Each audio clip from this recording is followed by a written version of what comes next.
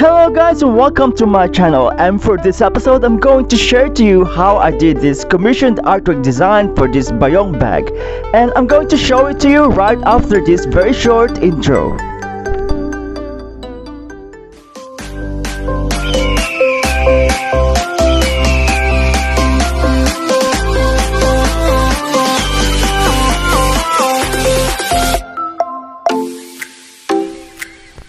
So guys, to start with, the client sent us two pictures of her pet dogs, and she had a request to paint them together right in front of that Bayong bag, and that's actually what I did. Well, basically I made some light sketches using a pencil, and I actually did some manual sketches, and that's without the grids. And afterwards, I'm retracing it with the light brown paint so that the lines would be clearer and more visible.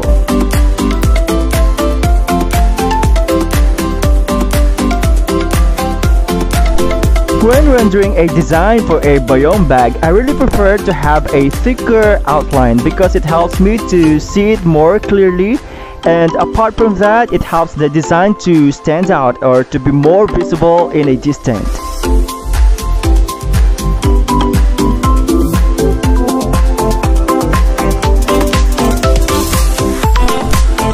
So guys, this is how it looks like, and I've already started on the name of the dog, and in here I've already written the word Bailey. Actually, the name of her dogs or her pets are Chico and Bailey. This cute little one is called Chico, and the taller one is called Bailey.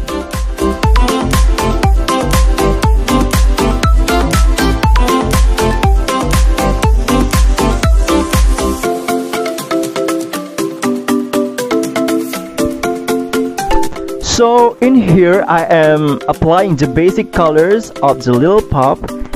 I'm doing it randomly, and I call this technique as staining, wherein you apply those basic colors that you see in the picture. So I'm doing the same technique on the bigger guy, wherein I apply the basic color foundation that I see from the picture, and I do it randomly. And this is the first coating. There would be the second coating after this, and then the next phase after that is called the detailing. And in here, as you can see, this is almost about halfway done, and this is what I have meant by the second coating, wherein the colors look richer and fuller.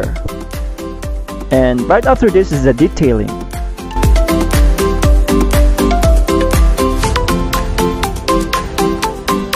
So in here, I have already added the details in most of the parts, and this is actually almost complete. Well, in here, I'm not really that satisfied to this blue bubble thing that you see here. I really wanted it to have a dark blue outline so that it can have some connection to that name Chico, because it also has that dark blue outline. And in that way it would frame the whole picture as well.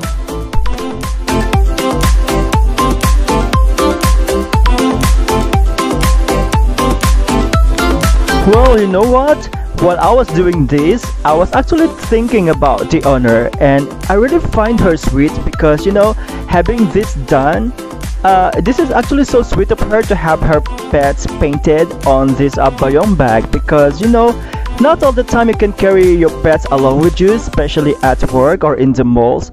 So having them painted on this Bayong bag, it would help to remind her of their funniness, their charm, and their sweetness. And this is actually a good form of stress reliever.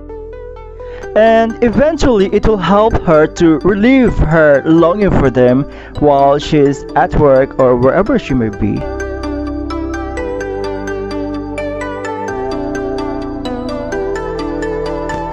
By the way, the colors that I used here were actually derived from the ones that I see from the fabric that we call the twilly.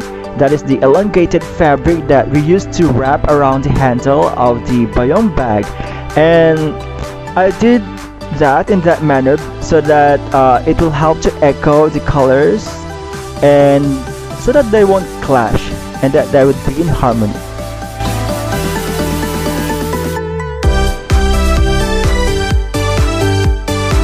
Oh guys, these are the pictures that were sent to us, and this one is called Chico. Oh my gosh, he's so cute and he's so furry. And this is his friend. She must be a girl, I think. And they call her Bailey. Such a sweet face she has. Yeah, I think she's a female. Oh, cute. And this is the finished Bayong bag with that twilly on. That fabric that I have mentioned earlier, the one that we used to wrap around the handle. So these colors that I used here, they were derived from that fabric.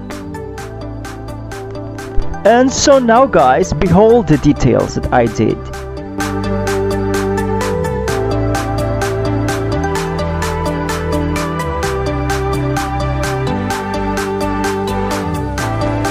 So guys, I do hope that you enjoy this video, and I also hope that you click the like button, you hit the subscribe button and the notification bell so that you're gonna be updated whenever I have new uploads. So thank you for watching.